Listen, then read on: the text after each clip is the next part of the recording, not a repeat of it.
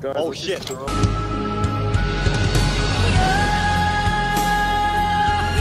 Good morning, gamers. War is bad, guns are dangerous, and violence is generally a bad thing. Wait, Spicy, I am a sentient IED.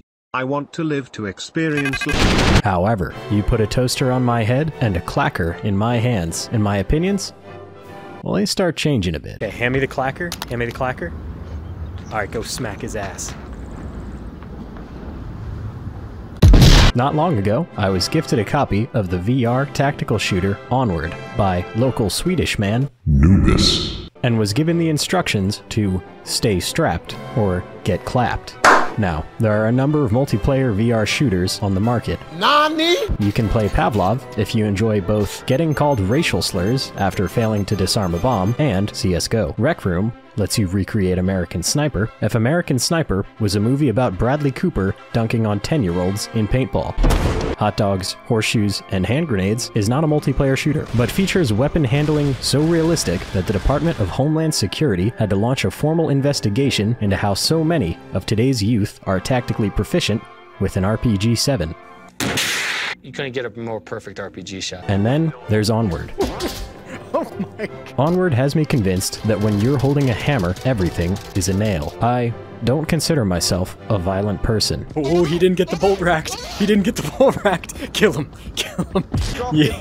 Yeah, let's go. My standard day consists of drinking some coffee, going to work, making PG-13 jokes to my middle-aged coworkers, then going home, power washing some strong black tea down my throat, and flying Mach 1 into the ground while my Twitch chat, collectively, devolves into a troop of howling baboons. That is to say, I'm a simple man, and I take no pleasure in hurting my fellow man. Before I put another thought into your Gordian knot of a prefrontal cortex, let me state this disclaimer. Video games do not cause violence. If you think that video games causally impact violent tendencies, that's a bad opinion.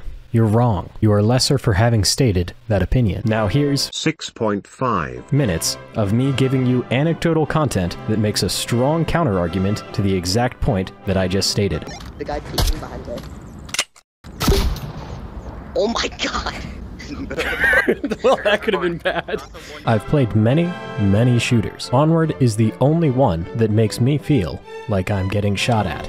Got one far, 180 behind the far building. Oh my god!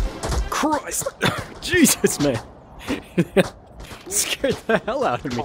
I am reminded of a quote by Winston Churchill in which he stated, "Nothing in life is so exhilarating as to be shot at without result." Unfortunately, in finding this quote, I was confronted with Winston Churchill's many other, shall we say, old-fashioned opinions.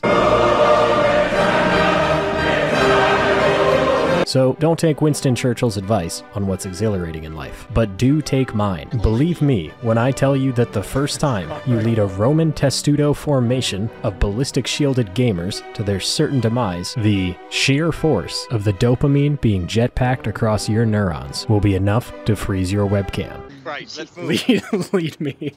Lead me to victory. Watch out, frag. Don't break formation. Don't break formation. Stick together. Here they come. Watch out here. Oh, they're flanking right. They're flanking. Oh, shit.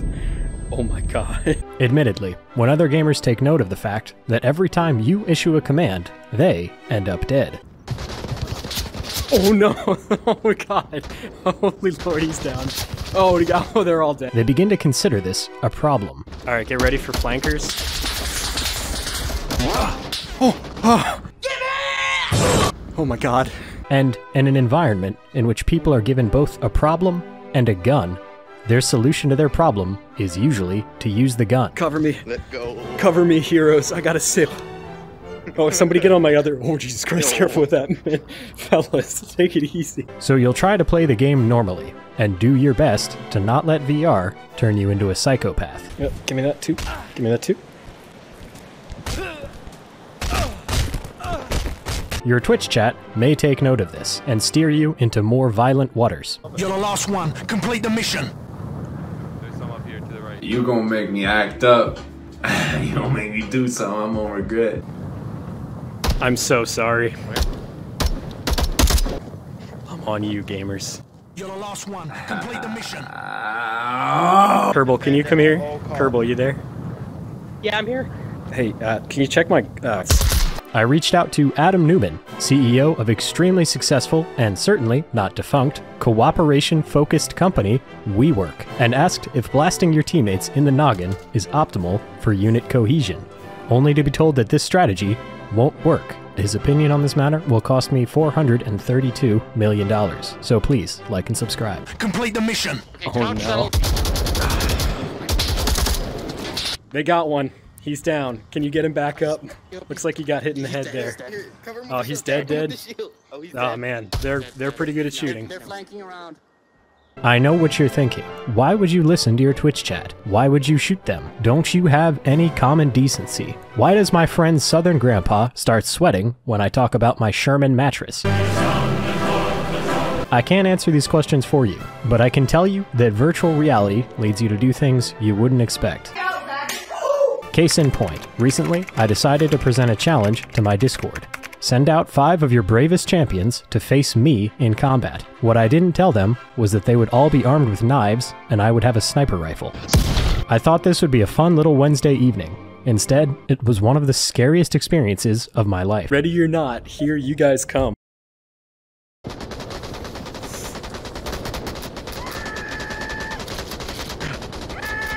No, it's out, run. If I just kind of hide down here, am I still on camera? No.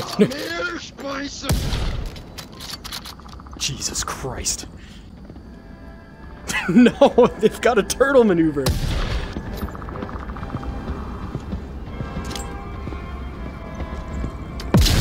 Oh, they're gonna kill me.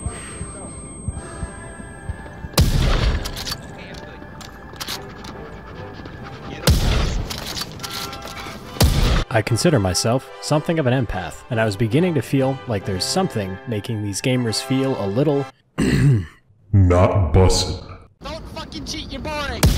So I decided to change teams, and contrary to what you may expect, it did not make me feel like I was causing less violence. I think he's gonna just look through the door and wait. I'm trying to keep my knives away from people. Oh shit. Oh no. Nice job. I for sure stabbed him. Yeah, that was on me. Oh, welcome back. Oh shit! That didn't go where I wanted it to. So this is your reminder. Virtual reality is a violent, bizarre hellscape populated with some of the funniest gamers I've ever met. It certainly won't make you a violent person, but have a laugh and compliment someone this week, just in case I'm wrong about that. Thank you to the certified spice merchants listed on screen, the coriander connoisseurs, and the pepper peddlers of the spice market. And thank you to the 5,000 people who came screaming out of the woodwork to subscribe since the last video. I appreciate your kindness, I truly do.